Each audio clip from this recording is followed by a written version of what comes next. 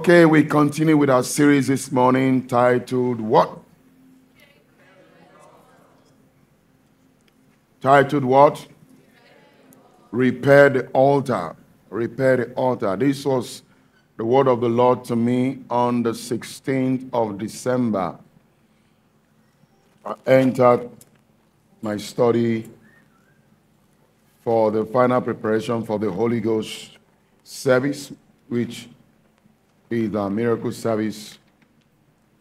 And then the first thing I heard was repair the altar. I went into prayer for the next 2 hours thereafter. God began to give me clarity about what he's about to do, what he wants to do, and the need for preparation. And the very first act of preparation is to repair the altar. Repair the altar. And then, of course, he led me to the book of 1 Kings chapter 18. And we see the progression there. Actually, the story started from verse 20 down to verse 46. We see the progression there. The first thing that happened was that there was darkness in the land. That was actually what precipitated the whole drama. There was darkness in the land. The land was in a complete state of darkness. Idolatry had taken root in the system that we are worshiping Baal and serving idols. And that, of course, attracted famine in the land and all kinds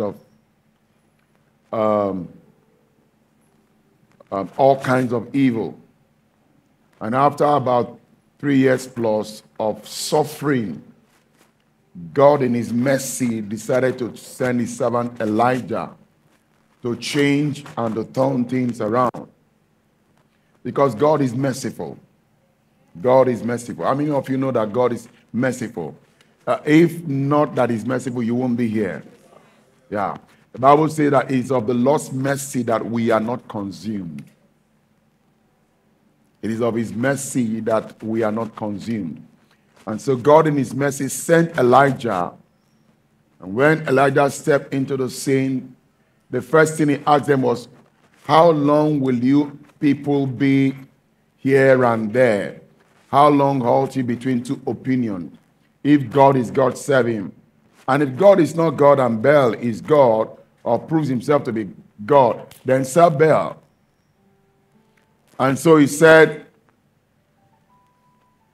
let's prepare altars. I'll prepare an altar for the Most High God. You prepare altars for your gods. And the God who answers by fire, let him be God. And so he gave them the opportunity to try first. They tried to call upon their gods for several hours from morning till evening, actually. And their gods went on break that day. What a day to go on break. Of course, when the true God shows up, every false God shuts up. Am I correct? Yeah. I gave you an example about 2 or 3 Sundays ago. So that was what happened here. They called upon their gods didn't answer. Elijah mocked them. So maybe he traveled. Maybe if you shout louder, your God will hear. Can you imagine that kind of God? And that's the kind of God some people are still serving. The gods that go on errand. So at the end of the day, cut the long story short, when it was Elijah's turn to call upon his God, the first thing he did before calling upon God was to repair the altar. The altar was in a state of disrepair. And I also found out to be true in several cases, several examples in the scripture, that preceding the manifestation of God is usually the repairing of the altar. And repairing of the altar takes different form. In Chronicles chapter 7 verse 14, God said, if my people who are called by my name will humble themselves and pray and seek my face and turn from their wicked ways, I will hear from heaven, forgive their sins, and heal their land. But first of all, they have to humble themselves and pray, which was what happened here. Elijah told them, repair the altar. The altar basically is a place where you meet with God. The first man to build an altar was Noah, in Genesis 8. Afterwards, Abraham built altars. Isaac built an altar. Jacob built altars. Moses, practically all of them, including David and Solomon, they all built altars. Altars are that meeting point between the spirit world and the natural. It could be demonic spirit world and the natural, or divine, which is heavenly, and the natural. That's why if you go to certain junctions, especially in the southwest, you will see altars erected on bridges, even weird places. You wonder, do people living in this kind of areas, do they serve idols? Some posh areas, even on the island, you find altars erected, pots and sacrifices, because the altar is useless without sacrifice. I'm going to talk about that by next month, by God's grace. The altar is useless without sacrifice. So the altar has to be repaired first, which is your meeting place, your fellowship with God has to be repaired. You have to return back to your place of fellowship. You are trusting God for a new move of God in your life. Maybe there are certain things that are happening in your life that are inconsistent with the reality you expect or the reality that God has designed for you. The first step is not to begin to ask God, oh God, do it, like you are enchanting. Oh God, do it, do it, do it, do it, do it. That's not the first thing to do. The first thing to do is to fix your relationship with God. Because really, God wants you more than anything else. And there's nothing God cannot do to get your attention. That's important.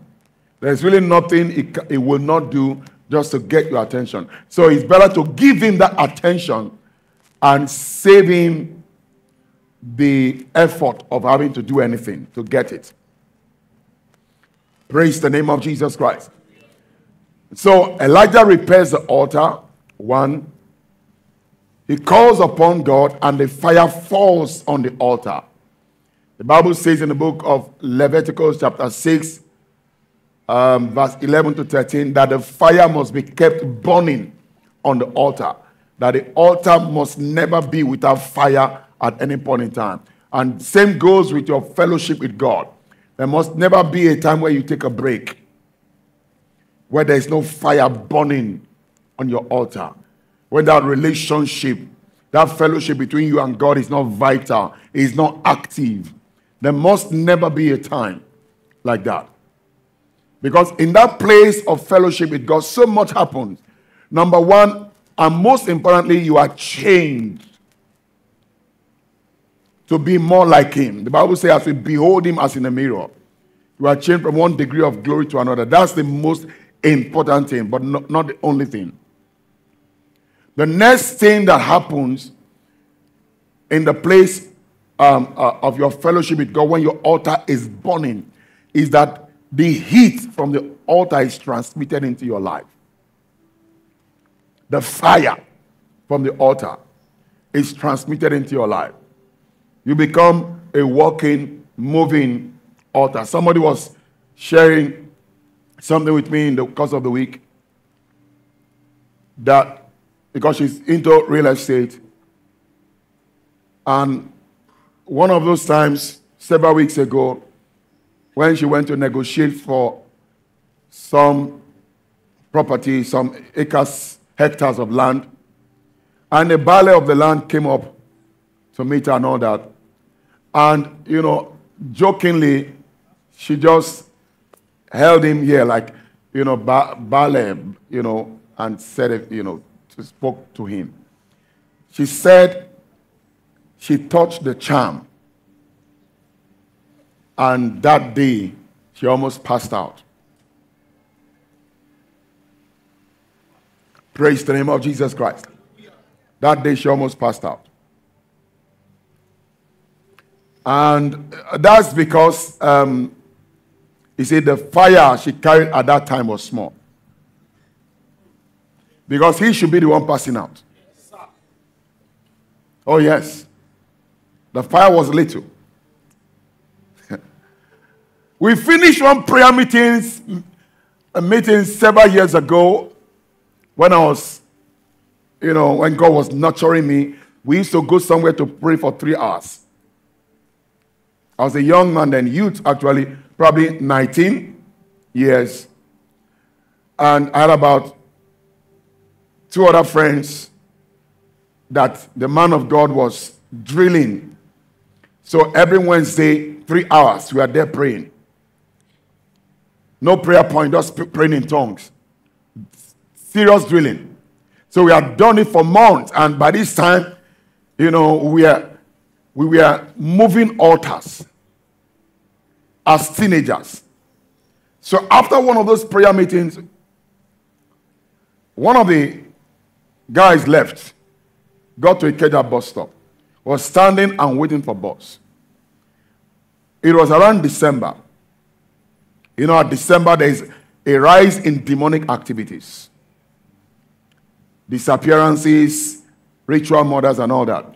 So this guy came with a charm and hit my friend. My friend didn't know what happened. But I just knew that the guy hit him. He just ignored him, kept waiting for the bus. A minute later, he heard the guy shouting a few meters away and then rushed to him. Knelt and started begging him. He said, what happened? The guy began to confess. He said, I hit you with a charm. But unfortunately, my own disappeared.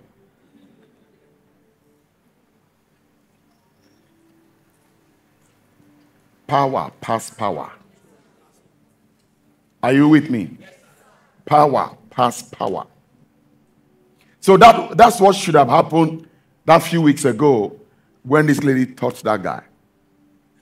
But I'm sure if she goes back and touches him now, because things have changed between then and now, she has learned her lesson. Glory to Jesus. That's why God said, you must keep your altar burning. Burning. Satan doesn't give you a memo. Dear Francisca, on the 28th of January 2024, I shall be visiting. And when I come, no, if that happened, it will be easy. When a thief, an armed robber gives you notification, you prepare. There are many ways to prepare. You can run. Yes, it's part of preparation. You can clear the house so that when he comes, he sees nothing. Preparation. Or you can gather armed men. Praise the name of Jesus. But the enemy doesn't give that kind of memo. That's why you must live and stay prepared. Live and stay prepared. You are not ordinary. You are not ordinary. You are not. I hear people say, I'm just a human being. No! You are not just a human being. You are a spirit being living in a human body. You are not just a human being. You are a spirit being. I've experienced all kinds of visitations, including demonic visitations, especially when I was much younger. But I was already cooked in God. So none of those encounters could scare me. There was one night after prayer, around 1 a.m. or so, I went to bed. 1 minute, as I lay on bed, 1 minute, there was a demonic physical appearance in my bedroom. I stood up, still on my bed, but got up. Before I could say a word, it disappeared. But it was a female figure I saw. Long hair. Head down to the feet. But naked. And I said, pointed in that direction, my window direction. I said, if you are not afraid, come back. I went to bed. Of course, they knew too well not to come back. I wasn't a pastor then. I was just maybe about 21. And I never discussed with any human being until almost 2 years later. I didn't consider it necessary. Praise the name of Jesus Christ. Because I read of Smith Wigglesworth's story. He was in his room sleeping, and he heard some noise in his sitting room. At night, he got up, went to the sitting room, and saw Satan appeared as skeleton. He said, oh, it's you. He eased, went back to bed. I listened to that message again and again and again. It built faith in me when I was young. I knew when that time comes and he shows up, I would also treat him as a non-entity. In fact, the one that appeared in my room, God told me afterwards, was a spirit of death. He said, but there are some assignments you don't go to because you don't even know who they are sending you to. It's only when you get there, discover that, LA. There's no point. Let me go back. Praise the name of Jesus Christ. And so the fire fell. God wants every child of his to be a moving altar. Not just to have an altar, but to be a moving altar. You are a solution wherever God plants you. You must never be confused like every other person is confused. There are some things we say that shouldn't be heard from us. Well, I'm just confused. No, you cannot be confused. The Bible says in 1 Corinthians chapter 2, verse 16, the B part, New King James Version, that you have the mind of Christ. Did you ever see Jesus confused? And Jesus gets to the well and say, I'm just confused. Peter, let's brainstorm. What do you think I should do? Or at that point in time when they told him, pay your tax, and he had no money. He said, you people have finally caught me. I hope I won't go to jail now. I'm just confused. There's no money right now. Because Judas, as usual. No, he was not confused. He said, Peter, go. He knew exactly what to do. At every point in time, he knew what to do. You see, when you function with the mind of Christ, you will know what to do at every point in time. I've shared this story many times. When I was in university, there was a day the lecturer decided to embarrass me. In fact, it was my HOD who was taking that lecture that day. And he had warned me not to come late. But that day, in the place of burning incense, I didn't know when the time was past. When I finished burning incense, let me clarify, not physical incense. Don't go and say they burn incense in this church. We don't burn incense. The incense we burn is worship and prayer. Okay? So I finished, and I went to school. As I was coming in, wanted to sneak in and sit down. He said, Onochie, come. He said, come and solve this equation. Hey, I knew it was embarrassment. And so I walked slowly. He says it's important when you read the word meditate. I remembered when Jesus was given a tough question with the woman caught in adultery. They wanted him to say something that they would use to hold him. If he says, stone her, he has violated his law of love. If he says, release her, He has violated the law of Moses that will stone him. So Jesus stooped down and began to write. Within those few seconds, I believe he was connecting with heavenly frequency to download answer. So as soon as the lecturer told me that, began to walk slowly. I didn't look at the board. It says, Holy Spirit, show me. Holy Spirit, teach me. Teach me. Teach me. When I got there, I looked up, took the chalk, looked at the question, and then began to write. After writing, I gave him the chalk.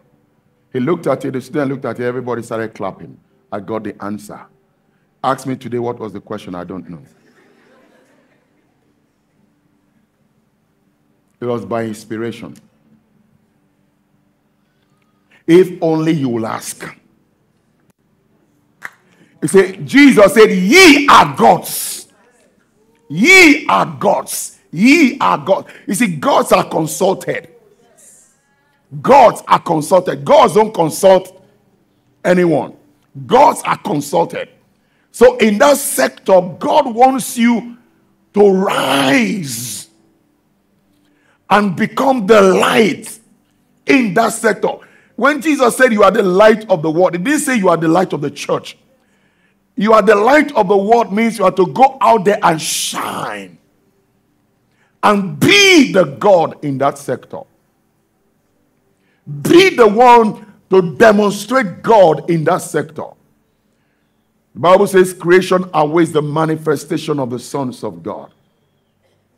But if you're going to see yourself as ordinary, you will continue to function as an ordinary person. You will continue to function as an ordinary person. I also put that to work many times. I've told you about the story of, again, when I was in school during the military regime, when I was arrested by some soldiers, I entered the bus. The bus was full of soldiers going to their barracks. And then I was carrying an army bag. So as soon as I entered the bus, they just pulled the bag from me. Say, identify yourself. I said, I'm a student. You are a student. Okay. You come to the barracks with us and continue your school. Sit down. So I sat down. And then we got to the final bus stop.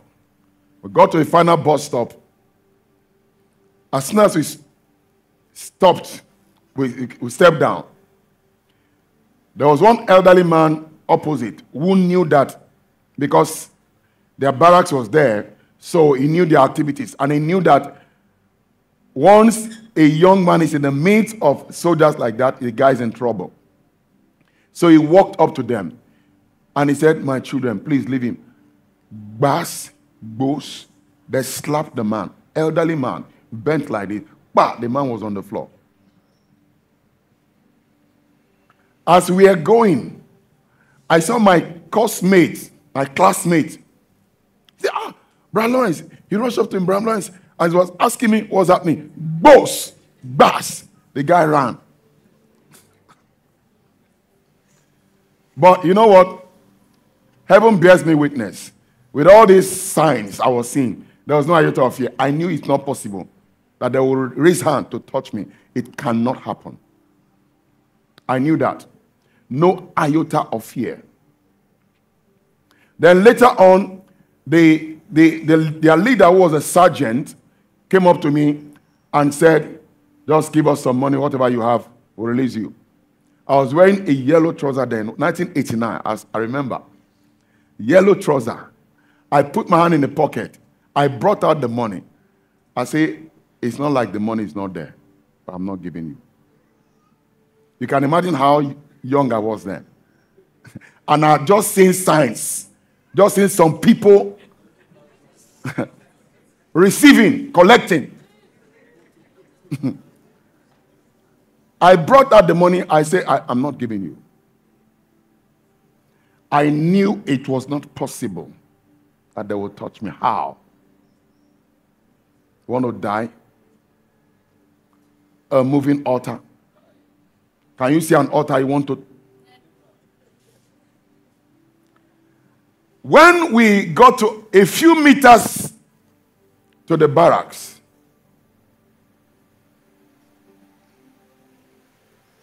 I prayed. Because I was traveling from Enugu to Lagos. And these were going to delay me. I said, God, confuse them. Underneath my breath, God, confuse them, confound them, so I can go.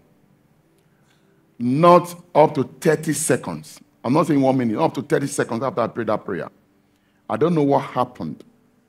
But all I saw was that they started fighting. There were about 8 of them. They started fighting among themselves. They won't carry my bag, drop the bag to fight. When they dropped the bag, I collected my bag. I crossed the road, entered the next bus. I was gone. Praise the name of Jesus Christ. We are talking about operating supernaturally natural and naturally supernatural. But it's a consciousness you carry. You must carry that consciousness. If you keep seeing yourself as ordinary, ordinary me, ordinary man, the Bible says they will die like mere men. They will die like mere men. Why? Because they know not that they are gods. They know not that they are gods. Tell your neighbor, I am a God. Oh yes, don't be afraid to say it. Jesus said so. He said, ye are gods. Ye are gods. Okay, let's move on now. Time is already fast spent. And of course, the fire fell. The people believed. Verse 39. The people believed. And then verse 40. The evil priests and altars were judged. The evil priests and altars were judged.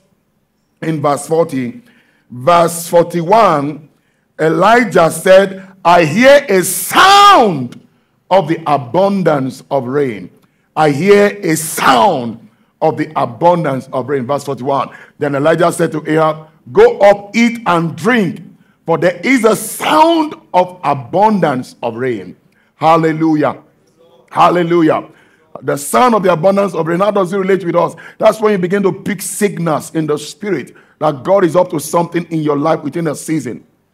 When you begin to pick signals that God is about to do something, begin to have an impression in your heart that, there's something that God is about to do. God is about to move me to the next level. It could be in your business. It could be in your career. It could be in your ministry. It could be whatever. You just pick certain signals that something is about to happen. That is the sound of the abundance of rain. Now, note that all of them didn't hear the sound. It was Elijah who heard the sound. He said, I hear the sound.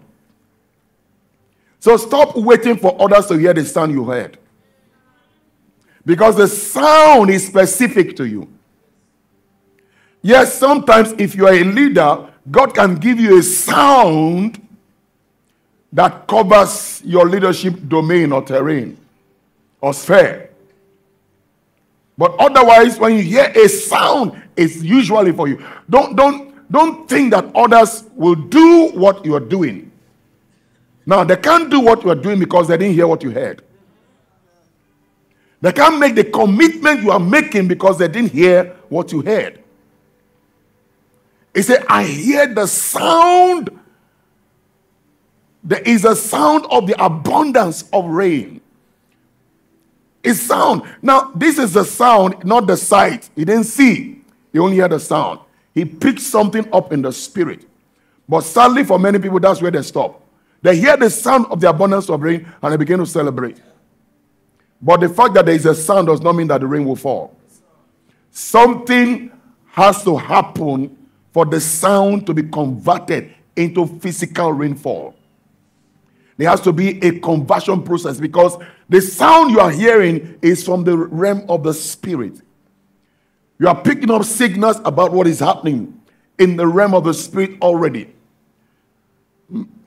Your Kairos moment, a season of dramatic change in your life, supernatural intervention or interception of processes to cause short certain things and then move you to your next dimension.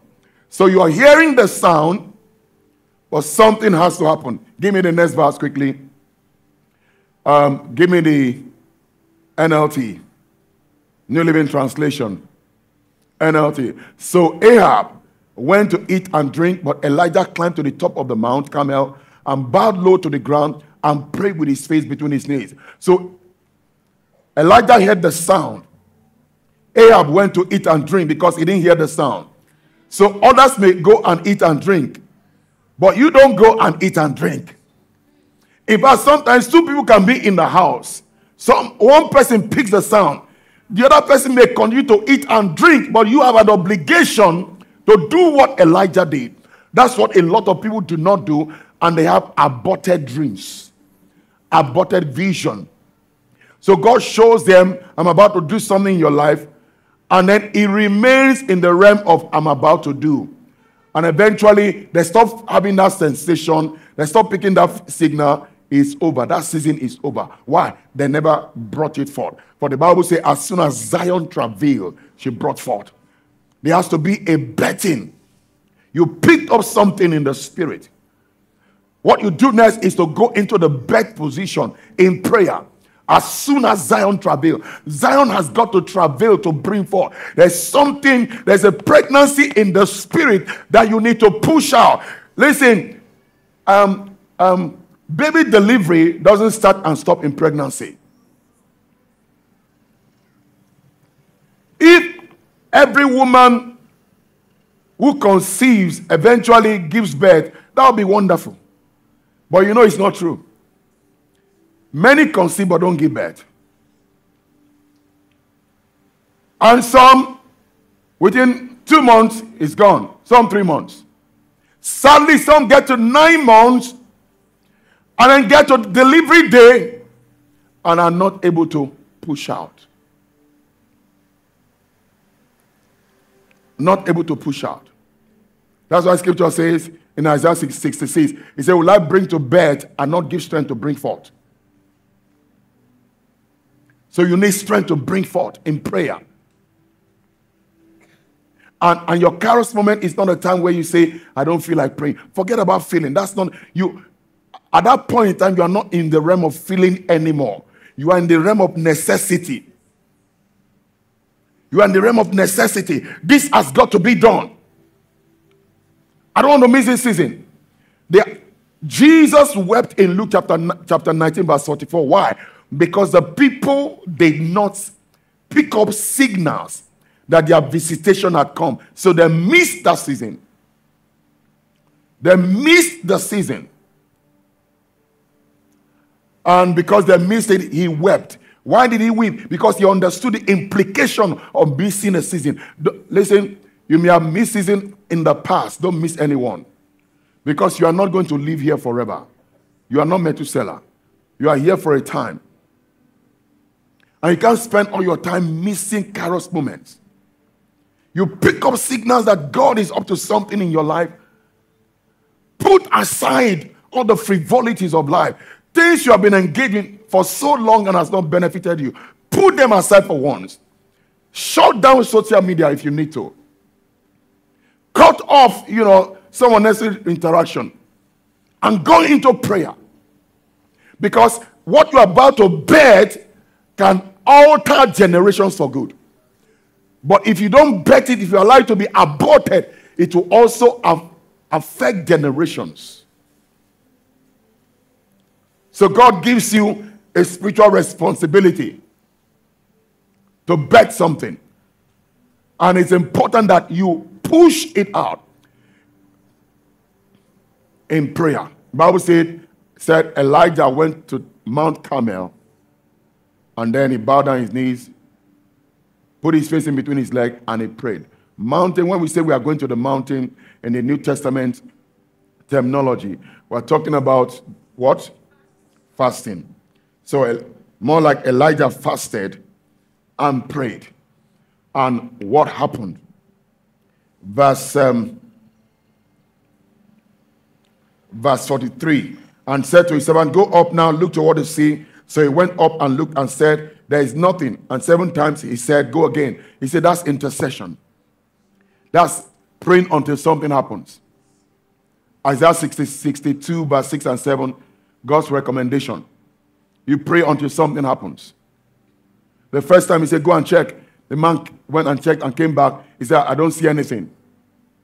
And it can be discouraging when somebody comes and says, I don't see anything. The second time he went and he came back and said, I don't see anything. But guess what? Elijah remained in the place of prayer. The feedback of not seeing anything didn't discourage him. The third time he went, came back, didn't see anything. He didn't discourage Elijah. He had his eyes focused on the sound he heard. On the sound he heard. And he was going to stay in the place of prayer until that sound is converted into physical manifestation. That is what many people fail to do in their Kairos moment. That resulted into, abortion of seasons. And when a season is missed, yes, other seasons will come, but you have to wait for it to come. You have to wait for it to come. Okay? That is the normal process. But as I'm speaking now, the Holy Ghost is reminding me, sometimes even the normal process of having to wait can be altered. But it takes certain things to alter it. Because we don't have the time, I can't tell you those things right now. I hope I'll be able to in the course of coming weeks. So somebody has missed a season, you can bring that season back. When you hear messages like this, there are certain things you can do to bring back those seasons and recreate it in the spirit and bring those things to bed. But otherwise, the typical thing is to wait for another Kairos season, for the cloud to gather again and be full. So Elijah stayed in the place of prayer 4 times, 3 times, 6 times. The man kept coming back and saying, I don't see anything. How many people can stay in the place of prayer like that? Many times we give up too quickly. We give up, we quit too quickly. And that's why certain people, listen, your destiny, God can plan for your destiny to be very big. But you have a part to play in bringing it to pass. There are many people with potentially heavy destinies who have died as non-entities. Oh, yes. God said to Saul, listen, pay attention to this. God said to Saul, I had thought to make you king and your descendant. He said, but now it is over. I found a man after my heart who will feed me, I found a man after my heart. So what happened was that Saul's destiny was to be the first king in his lineage and, start a lineage of kings. But he made certain moves that aborted that plan, that cut it short. So he was the only king in his lineage as a result of certain actions that he took, which was contrary to the plan of God. And then the mantle came on David. And because David took certain steps, God now said to David, listen, there will never be a time where there will cease to be a king from your loins.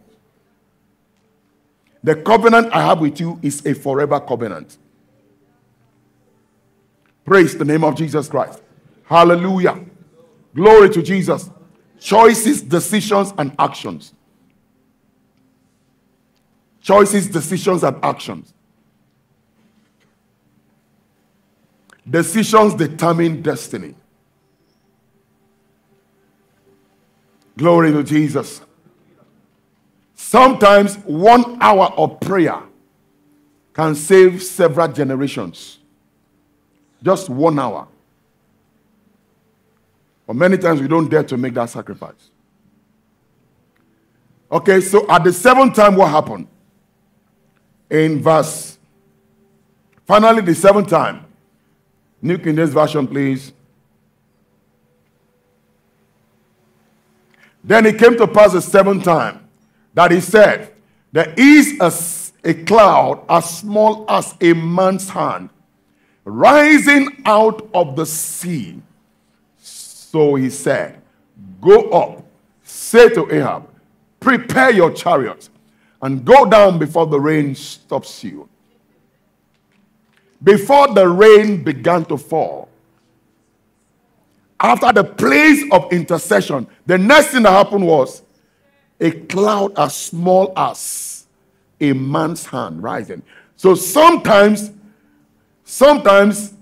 God will give you a sign first to show you what's coming.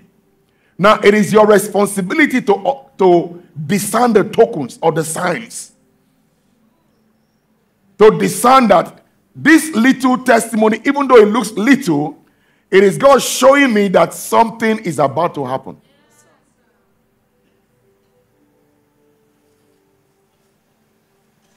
That should strengthen your faith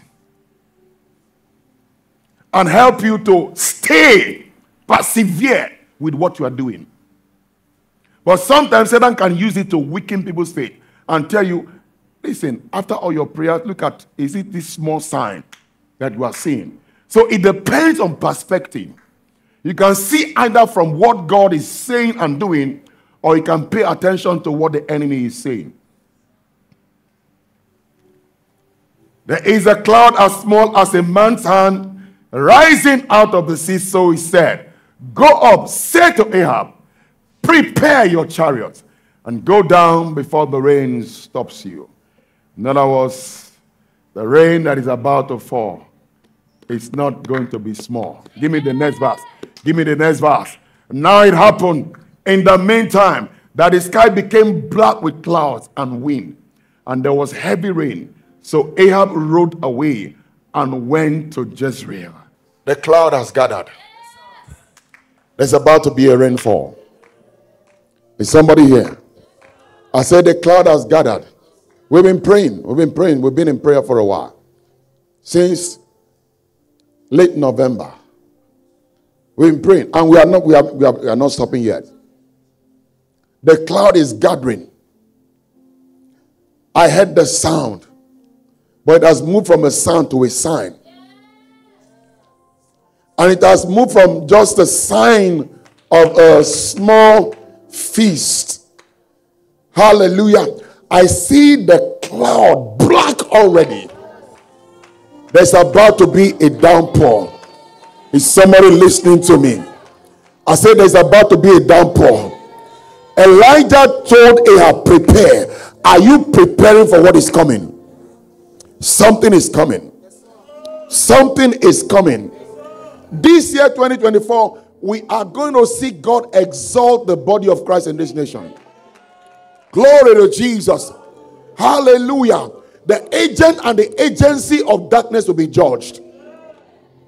It's going to happen right before you. Praise the name of Jesus Christ. Hallelujah. The heavens have gathered and it's still gathering rain. Gathering rain. The rain will pour so heavily.